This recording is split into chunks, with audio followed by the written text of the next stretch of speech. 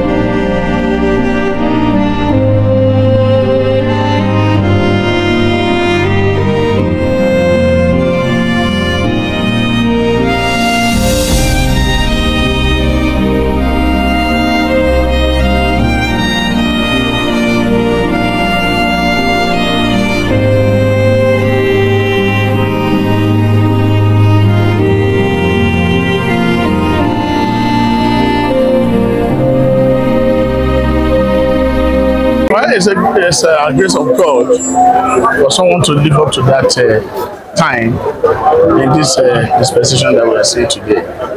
And this will be next one. It's a grace of God, honestly.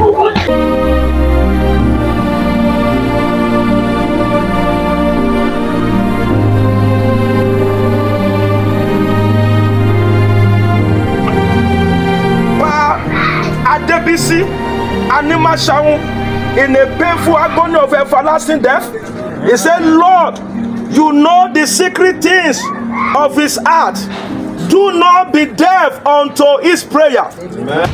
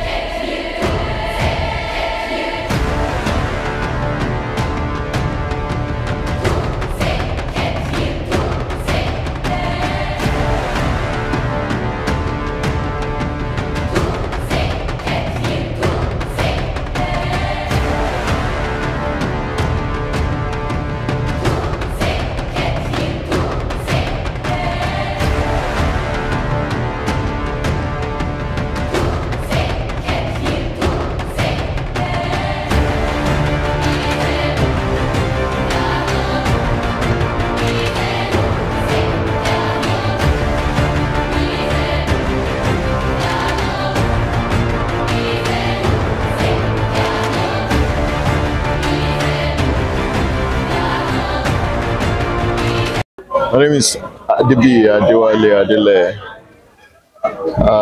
I am particularly close to one of his sons. We usually call him Egbon Ola. He's a very good man, and it didn't take us long. And we did not think too much about it to come and celebrate the exit of his father with him.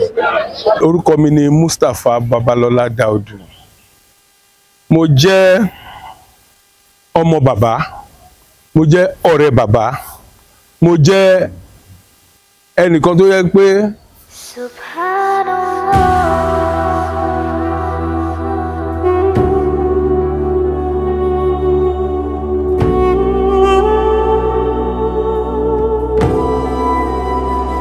Subhanallah.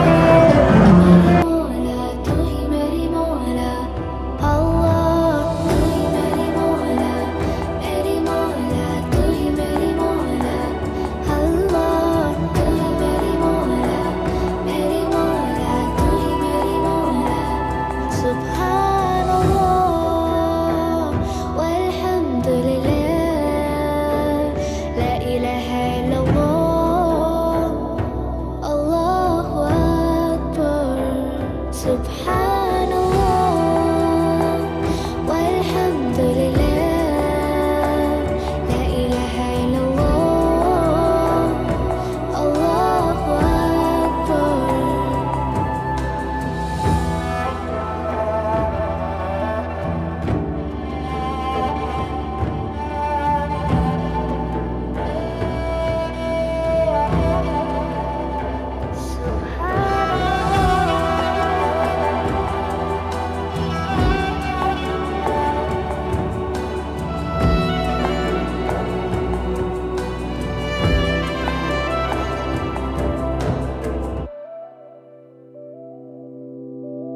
तू ही मेरी मौला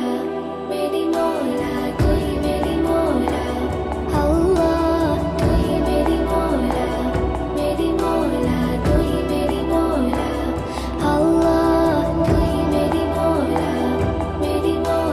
तू ही मेरी मौला अल्लाह तू ही मेरी मौला तू ही मेरी मौला सुभान والحمد لله لا إله إلا الله الله أكبر سبحان